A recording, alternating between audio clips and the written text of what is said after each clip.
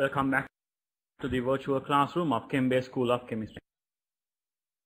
Structure in this unit. First of all, let's see the definition of these basic terms: elements, compounds, atoms, molecules, and ions. Now, elements are substances which cannot split into simpler substances. Which means, for example, you see the periodic table of elements.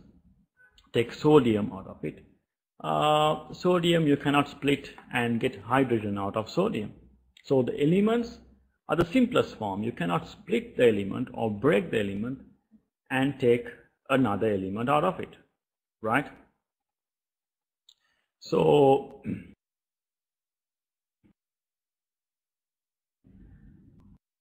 compounds are pure substances which can be split into simpler substances. Now we know compounds are formed when atoms of different kinds combine together via covalent bond, right?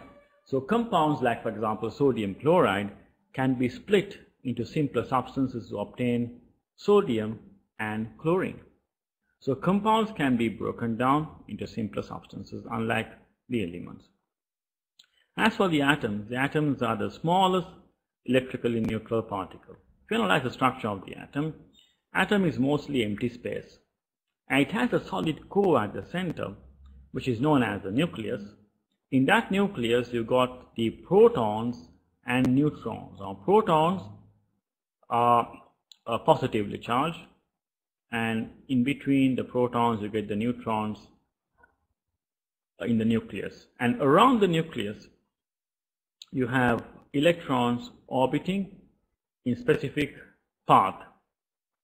These paths, the energy paths in which the electron orbits, is referred to as orbitals or shells.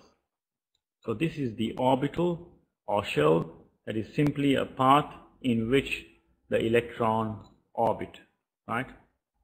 And these orbitals are known as shells, energy levels, quantum shells, orbitals, different names given.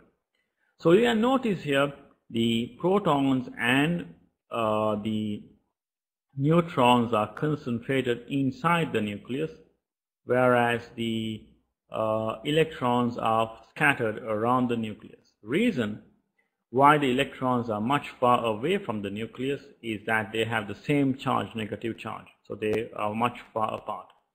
And have you ever wondered how come these positively charged protons be together inside the nucleus? Now this is because of the neutrons. The neutrons are neutral. So job of the neutrons is to hold the protons together in the solid core. So if not for the neutrons, what happens? These protons will not be able to stand next to each other like this. It will scatter like the electrons. So job of the neutrons is to hold the protons together, right? Hold the protons together. So these protons, neutrons, and electrons are all referred to as subatomic particles. If you analyze their properties, electrons, it has a really negative charge, -1. Protons, really positive. Neutrons have no charge. As for the masses, the protons and neutrons share the same mass. It is 1 relative atomic mass. As for the electrons have a negligible mass. It is about 1 upon 1,840 relative atomic mass, right?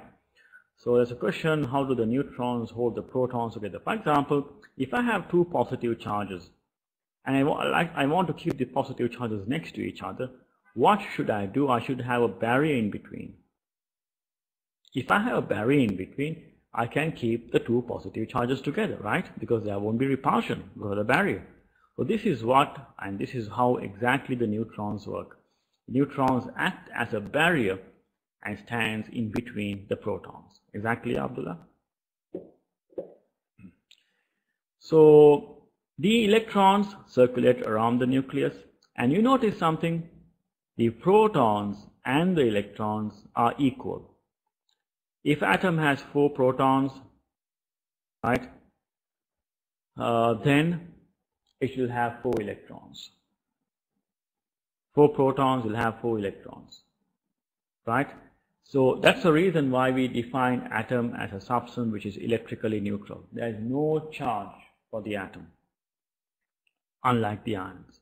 So atom is the smallest electrically neutral particle of an element which cannot exist on its own. Because atoms cannot exist on its own because it doesn't have a completely filled outermost shell of electrons. But some atoms, you know, the noble gases, the inert gases, they can exist on its own because they have a completely filled outermost shell of electrons. So whenever element has a completely filled outermost shell of electrons, such atom can exist on its own without taking part in any chemical reactions. Clear? If not, the elements will take part in chemical reactions and therefore it will lose or gain electrons as a result. Clear? So atom, electrically neutral. So combination of atoms gives molecules. There's a difference between molecule and compound. It's a common misunderstanding that some students think the elements are different elements combined as a compound and the same element combines a molecule. That's not the case always. This classification of a substance as a molecule or compound is mainly done mainly based on the type of bonding, which I'll be explaining in detail under chemical bonding. So usually the ionic substances, we call it as compound because, you know, we don't say ionic molecule, we say ionic compound. And covalent substances is taken as the molecules, right?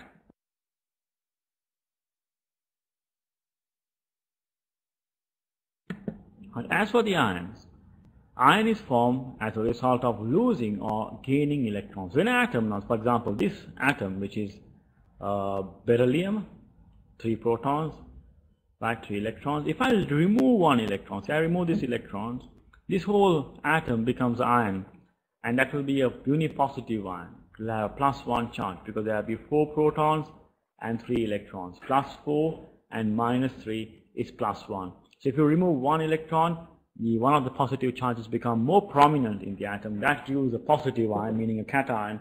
If I remove 2 electrons, it becomes a dipositive. 3 electrons, tripositive. Likewise, so when you add electrons, the opposite happens.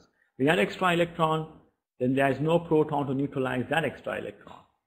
So in that situation, the whole atom becomes an anion, which is negatively charged. You add 1 electron, uninegative. 2 electrons, dinegative. 3 electrons, trinegative. Likewise. Clear? So atom is mostly empty space. It has a solid core known as the nucleus in the center, which consists of protons and neutrons. The electrons circulate around the nucleus in specific orbitals or shells. Yes, Atif, because this is your grade 8 chemistry, so that's the reason I was just explaining quickly, because there's nothing much to learn here. But if you want still for me to slow down, you have the control. You can control my speed, don't worry. I have to cater to what you need. So you tell me if I'm too fast, too slow, I can change. And also, when I explain some concept, right, if you don't understand, please be open. Please don't think by questioning me, you are disturbing the class. I'm breaking. Okay, what I'll do is I will log out in a while and I'll log in again.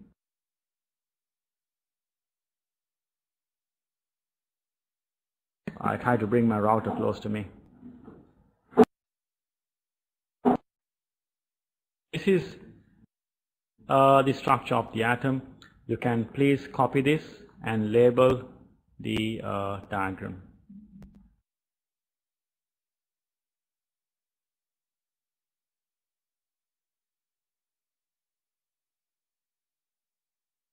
We can call this as orbitals, shells, or energy levels. This is electrons,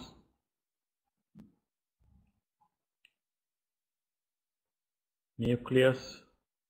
Sorry, this is the neutrons, nucleus is the other side. the other one. This is neutrons, nucleus, and protons.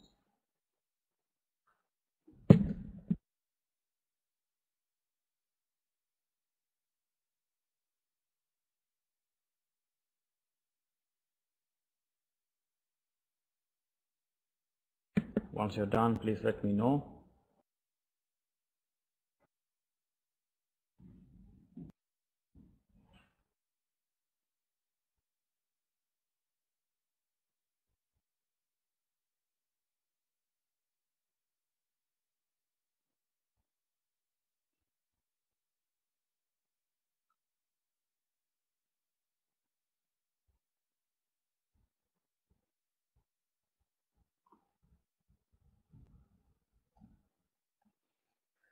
So these subatomic particles, if I'm to summarize their properties, can I continue? The protons has a unipositive charge and a mass of 1 relative atomic mass found in the nucleus, and the relative atomic mass is a unit in which the mass of an atom is measured. We'll be discussing in detail about that unit shortly. And as for the electrons, electron has a negligible mass, 1 upon 1840 relative atomic mass. It has a charge of -1. It's almost negligible mass compared to the protons, which has a 1 relative atomic mass, charge of +1, and neutrons, same mass as protons, and it has a 0 charge. So if you analyze, you can copy this as well, just to summarize. Let's see how electrons, right, protons and neutrons behave in the presence of an electric field. You have positively charged plate and negatively charged plate. So I'm sending protons, electrons, neutrons to this electric field. You will notice neutrons will not deflect, and the electrons will deflect towards the positive plate, and the protons will deflect towards the negative plate. The most important thing is the angle of deflection. You see the electrons deflect more than the protons. Why does the electrons deflect more than the protons? This is because the electrons, compared to the protons, has a much greater, much lesser mass. So as a result, the kinetic energy of the electrons will be much lower, right? Because when the mass is less, kinetic energy is half mv squared, the kinetic energy will be less. So the electron is traveling at lesser kinetic energy compared to the protons. Proton has a greater mass. The kinetic energy of the proton is greater. So therefore, the protons traveling at a higher kinetic energy. Right? So when the particle is having a greater kinetic energy, such particle cannot be deflected by this electric field. It's hard to deflect. It will deflect to a lesser degree compared to the one which has a lesser kinetic energy. Clear? So please copy this. I will give the note next to it. Explain about the deflection. Yes, I'll explain again. The electrons is lighter compared to the protons. When lighter meaning mass is less. So therefore, the kinetic energy is half mv squared, right? When the mass is less, that will have a lesser kinetic energy. So compared to the protons, the kinetic energy of the electrons is negligible, very, very small. So therefore, the electric field can easily deflect the electron.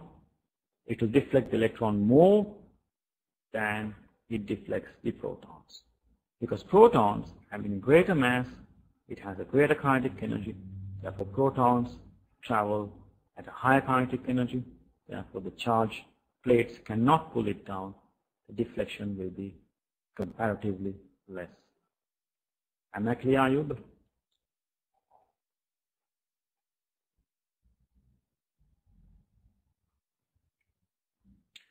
Please copy this on the left side and keep some space to write a short note on the right side.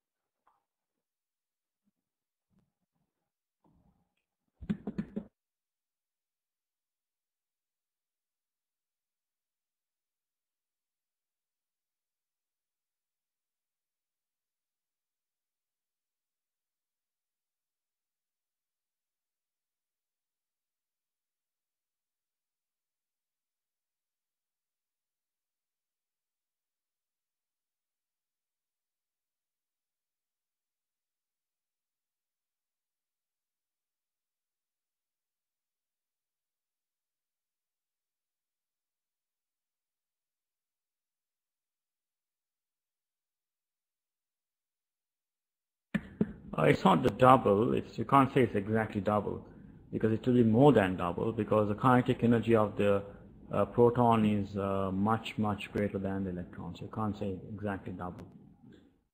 Right. So you can write the note next to this diagram.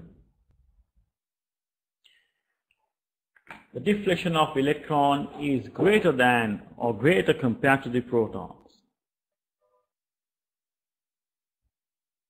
The deflection of electron is much greater compared to the proton.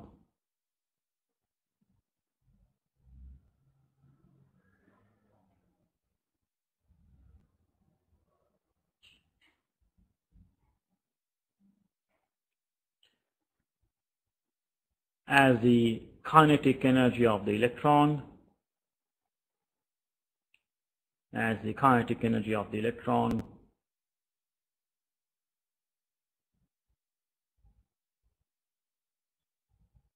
is much less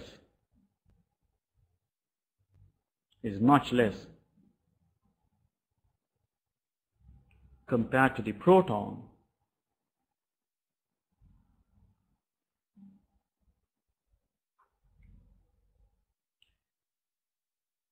due to its negligible mass.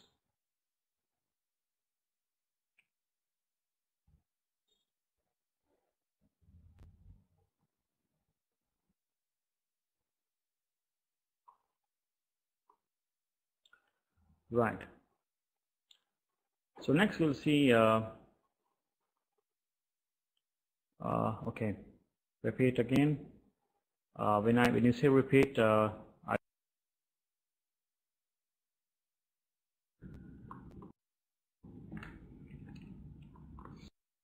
if you analyze any element in the periodic table, you see two numbers, right? One of the numbers is a mass number, the other is atomic number. So for example, sodium, you get 11, 23.